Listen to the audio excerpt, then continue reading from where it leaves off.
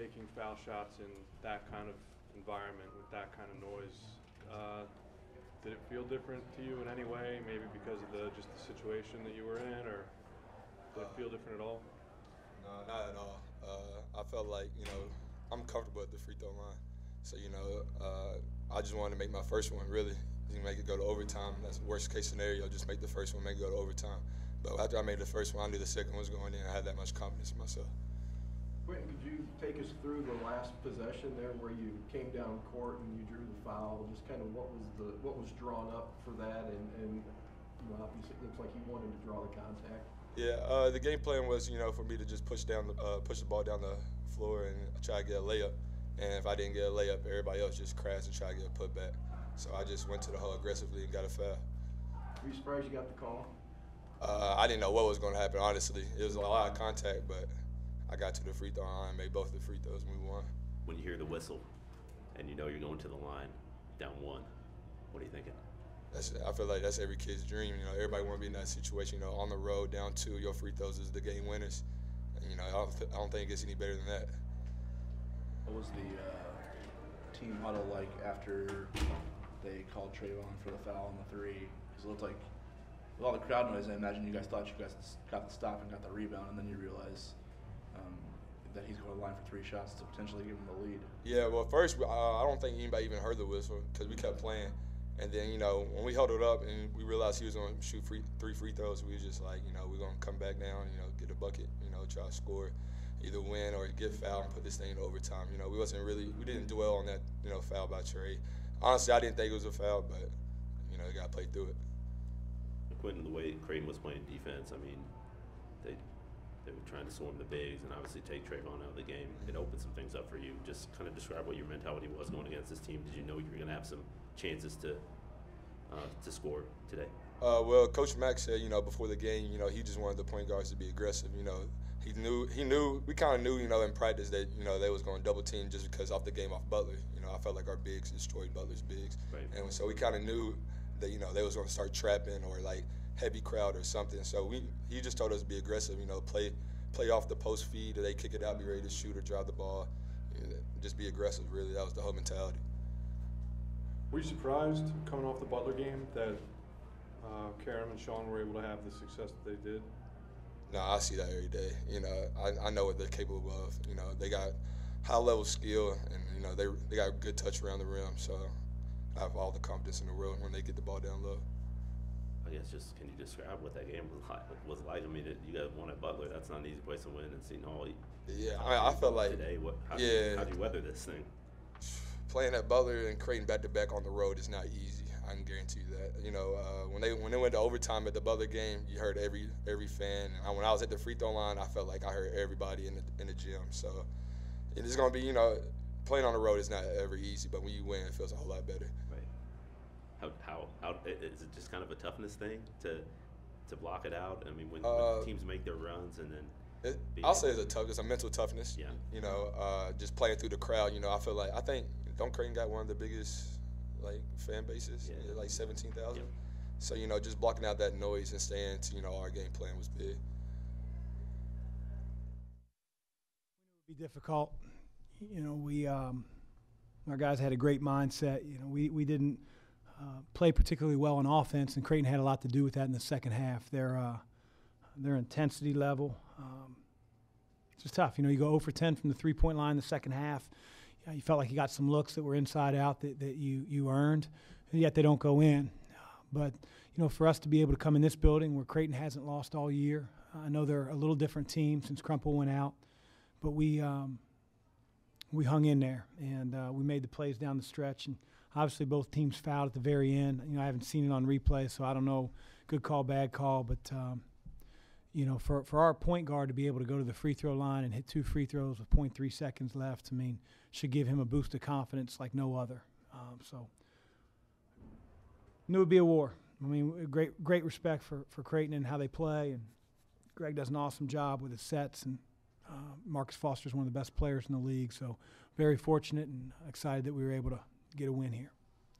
Was the last possession with Gooden taking it to the basket? Was that how you wanted it done? Yeah, I mean, 4.6 seconds is an eternity of time, and we really tried to get that across to our guys that, like, we don't need to shoot any type of three-point shot, any type of half-court shot. That's a long time, especially if we can get it to Quentin on the run, which we did. We used Trayvon as a screener, knowing that Trayvon's man, no matter where Trayvon's standing on the floor, is probably going to stand next to him and not help. And so that got Quentin going downhill. And I just told him, hey, get to the rim. Go right to the rim. If you feel like there's enough time and anybody sucks in, then you can kick it out. But we have to get something to the rim. And, he lost his dribble a little bit, was poised enough to sort of push it through the two defenders. And then there was a car crash under the basket. And, a lot of times you don't get that call. We were fortunate. I think it was a foul. I'm going to have 17,000, fans disagree with it. So I understand how that works. But regardless, he had the guts to go to the free throw line and make two huge free throws, and really happy for him. Where's he at 365 days from maybe this point last year to, like you said, have enough toughness to, first of all, go into there where there's two guys waiting for him, draw the foul, go to the line where everybody's trying to create as much noise as possible? Yeah, I mean, Quentin's gotten so much better in the last year. He's physically one of the most gifted point guards in the league. I mean, 6'4". He's probably faster than everybody on both teams.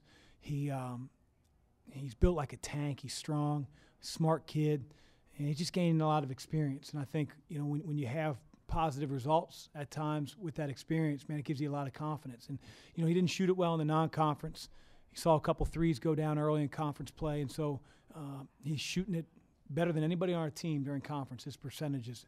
But the thing I want out of Quentin, and I'm really getting, is, he really runs our team. He makes a mistake here and there, but he's a sophomore. Do what the game tells you. Create for your teammates. Defend like a point guard should, and he's doing that. So to see moments like today when he goes to the free throw line and essentially wraps up the game, it's special for him, and I'm happy for him. Coach, how big was it for you to have a game where JP and Trayvon didn't necessarily star in the game, and your team still came through on the road? Well, I don't know. I think our team, we rely on those guys, especially for leadership and points, rebounds, experience, you name it. But they're team-centered guys. I mean, Trayvon doesn't start taking ill-advised shots. JP took a couple hero shots at the end, and you can't do that. And I told him as such. And, he gets caught up in the moment at times, and he does it out of competitiveness and wanting to win. But, I think as he sort of watches that replay and figures out we could have probably got better shots, he'll correct it. That's the thing I love about our guys, not just those two, but, our entire group is, sacrificed in some way. They coach themselves a lot of times in huddles, and I haven't had that a whole lot in my career. I don't think any coach does. And it's fun to watch. It's fun to be a part of. They really had to lean on Marcus Foster in the second half. Just how difficult is it to defend him, and then knowing that they have four other guys on the floor, you can't just leave. Our game plan is to switch a lot of the ball screens that's set. And so that's going to put situations where our five-man is guard Marcus Foster. And I thought outside of maybe one or two times, they kept him in front and contested a shot. And I don't know what else you can ask. I mean, if we start hard hedging or going under, we're going to expose ourselves to even more problems. So we felt like for us, that's the best answer. And, at the last 4-minute war, the last TV timeout before, each of us started calling timeouts, I said, who do you guys think is going to have the ball in their hands? And everyone to a man said Foster. And I said, we have to make sure that he's not on an island with his defender, because he rhythm dribbles and he rises up and he makes that shot. If we have to run somebody at him. So I thought we did that as best we could without just completely exposing other guys being wide open. But, he's one of the best players in the league.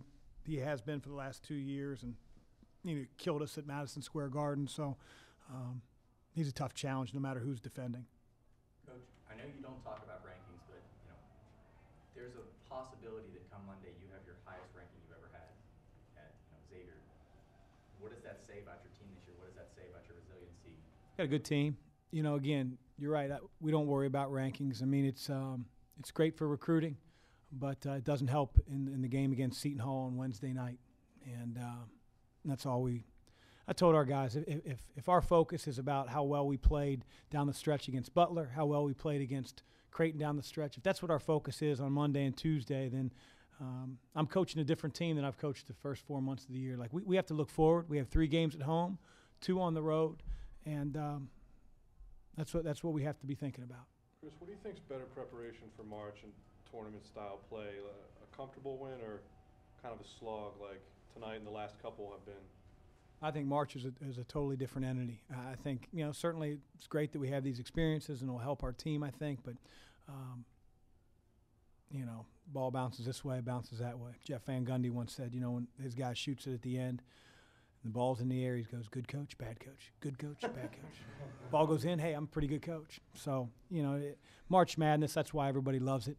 It's just the bounce of a basketball at times. So, I do think our team will be able to execute down the stretch and has a togetherness that they won't want to end, but we'll talk about that in 4 weeks. Do you think, were you surprised that Karam and Sean were able to have the success that they had after they put on tape what they did against Butler, and everyone knows what they're capable of, so to come out here and replicate it, it speaks to a lot. It's pretty impressive. Yeah, well, I'll say it wasn't as easy as it looked. I know the results are, Karam ends up with 14, Sean ends up with 12, but we were trying to pump the ball inside even more. Hagner did an incredible job of fronting, and some of our catches were way further out than we wanted. They doubled. They doubled off our point guard. We got a turnover at the end, on just the other side of the lane from our bench with Karam when they doubled the post. So, we worked on that because we felt like they would watch our Butler game and say, hey, we're not going to play one-on-one in the post. We're going to bring a second defender. And, we had a couple kickouts, missed a couple of those shots. And so, but fortunately our guys were pretty daggone good in traffic today, and that's what you got to ask of them.